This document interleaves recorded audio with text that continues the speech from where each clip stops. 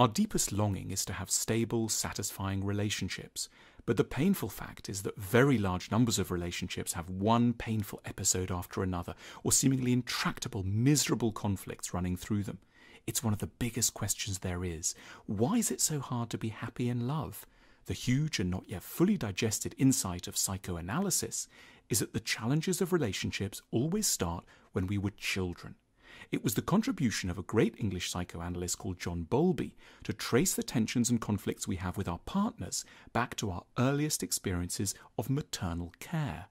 His ideas are sound in part because he drew so deeply and honestly on his own experiences in order to formulate them. Born in 1907, Bowlby had a quintessentially upper-class British childhood. Young Bowlby hardly saw his parents and was looked after by a nanny who was let go when he was just 4, leaving young Bowlby bereft. At 7, he was sent off, in line with the conventions of his class, to boarding school. He hated it and later declared, "I wouldn't send a dog away to boarding school at the age of 7. Bowlby became a brilliant medical student and an imaginative researcher.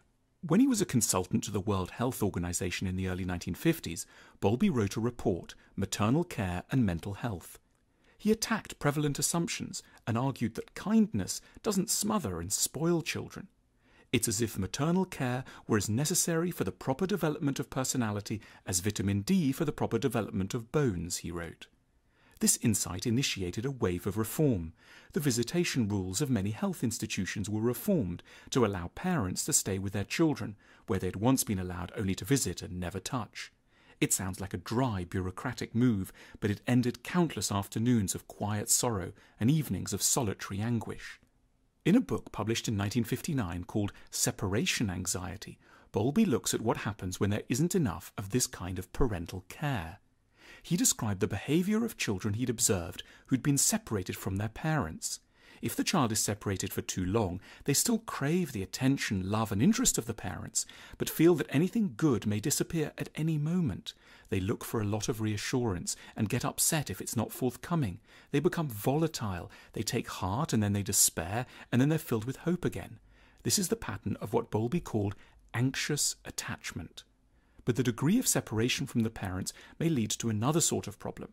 The child could feel so helpless they become what Bowlby called detached. They enter their own world to protect themselves and become remote and cold. They experience what Bowlby calls avoidant attachment. That is, they see tenderness, closeness, emotional investment as always dangerous and to be shunned. They may in truth be desperate for a cuddle or for reassurance, but such things look far too treacherous. The focus of Bowlby's thinking was about what happens to a child if there are too many difficulties in forming secure attachments. But the consequences don't magically get restricted only to the age of 8 or 12 or 17. They're lifelong. Our attachment style is fed by our earliest experiences. It's a pre-existing script that gets written into our adult relationships, usually without us even realizing that this has happened. In line with Bowlby's views about how children relate to their parents, there are 3 basic kinds of attachment we can have to other adults. Firstly, secure attachment. This is the rare ideal. When you're securely attached, if there's a problem, you'll work it out. You're not appalled by the weakness of your partner. If your partner's a bit down, confused, or being a bit annoying, you don't react too wildly, because even if they can't be nice to you, you can take care of yourself and have hopefully a little time left over to meet some of the needs of your partner. You give the other the benefit of the doubt when interpreting behaviour. You realise that maybe they had a tricky time at work. That's why they're not so interested in your day. The explanations are accommodating, generous, and usually more accurate. But there's another kind of attachment, anxious attachment, and this is marked by clinginess. Texting and calling all the time just to check where the other is and keep tabs on what they're up to. You need to make sure the other person hasn't left you or the country. Anxiously attached people become coercive and demanding and focus on their own needs, not their partner's. Anxious attachment involves a lot of anger because the stakes feel so high. A minor slight, a hasty word, a tiny oversight can look to the anxiously attached person like huge threats. They seem to announce the imminent breakup of the whole relationship. One feels, the reason you don't tell me that the minestrone soup I made is delicious is that you don't love me and are planning to leave me, when the true explanation may simply be that one's partner is mulling over a very tricky bit of news about a contract at work. Avoidant attachment means that you would rather withdraw and go away than compromise, get angry, or even just get close to another person. If there's a problem, you don't talk. Your instinct is to say you don't need the other person, especially if you're lonely. Avoidant spouses often team up with anxious ones. It's a risky combination. The avoidant one doesn't give the anxious one much support, and the anxious one is always invading the delicate privacy of the avoidant one.